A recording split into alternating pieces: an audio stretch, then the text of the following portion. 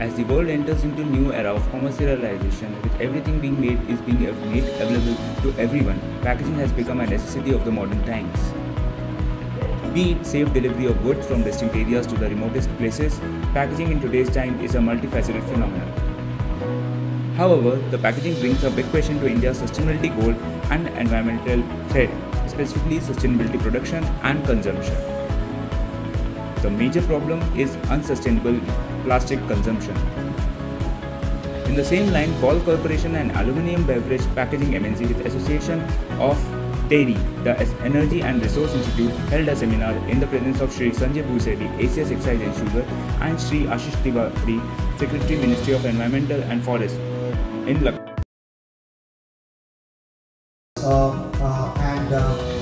I would like to give a show, along with eminent other beer industry experts.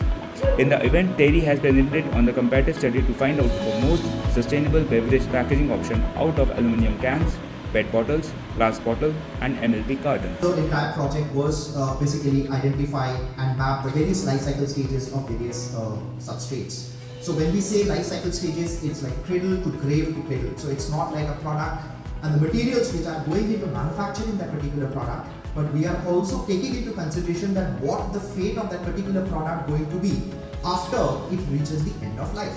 India, and here we have included glass, PET, multi-level, multi-layer cartons, which is Tetra Pak kind of packaging, and aluminium. So globally, packaging industry is growing because of rapid urbanization. There is a good amount of spending power. The organized retail has come up well, and at the same time, what we are seeing is there is also a good emergence, not only at government level but also at consumer level, where we are seeing that the consumer wants to make those choices which are sustainable and conscious choices towards contributing towards the environment. But what we thought was there is a lack of information, or there is not enough information for the consumers and different stakeholders so that they can make an informed choice about their beverage and their packaging.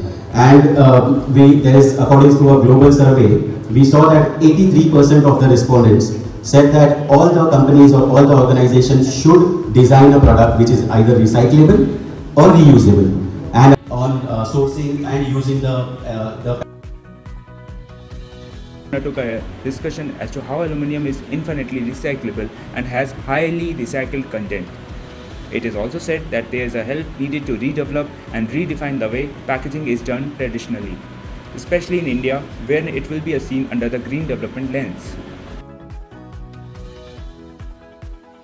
That UP has become the first state to sell foreign-made liquor in aluminium cans instead of the glass bottles. So it's a very welcome move. And the excise policy released in 2020 has significant implications on the environment. We quite often talk about the incentive mechanism. So this is a very good example of how financial incentive or a fiscal incentive is actually helping like a sustainable product penetrating the Indian market.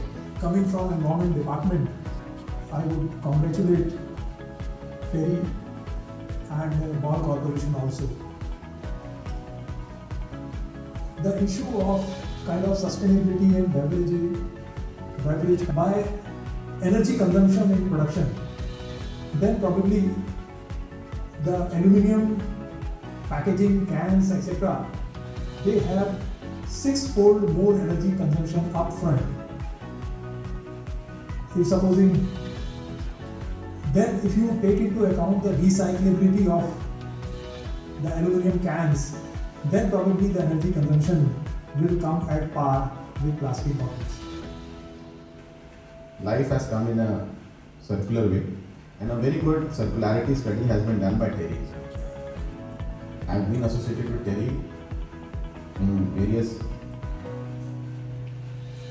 in my positions. Today, when I am standing before you, I am one of the biggest users, I mean my department of excise, and also in a way sugarcane industry for packaging of sugar. Nowadays we are also thinking of packaging of fresh sugarcane juice. Now as an excise, head of the excise department, we are facing a lot of problems on the packaging issue. I am not directly concerned with the economics, with the sustainability and so on and so forth. But I get into it because I need a packaging solution which cannot be tampered with. Because potable alcohol, whether it's whiskey, rum, brandy, gin, beer, or wine, or country liquor, or nowadays, since last 2 years, we have started a potable alcohol which is between foreign liquor and country liquor, which is grain based. How do we do packaging which is tamper proof? In UP, the consumer does not prefer glass bottle. See how does the whole things plays out. The consumer preference in a neighboring state is a beer bottle.